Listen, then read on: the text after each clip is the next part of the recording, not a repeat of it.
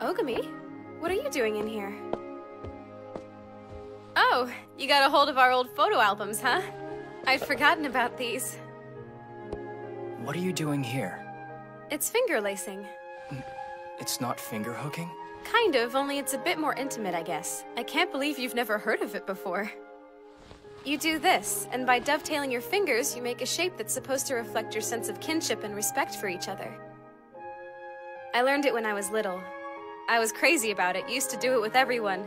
My dad, mom, the guys, basically everyone I saw. You could say it's a family tradition.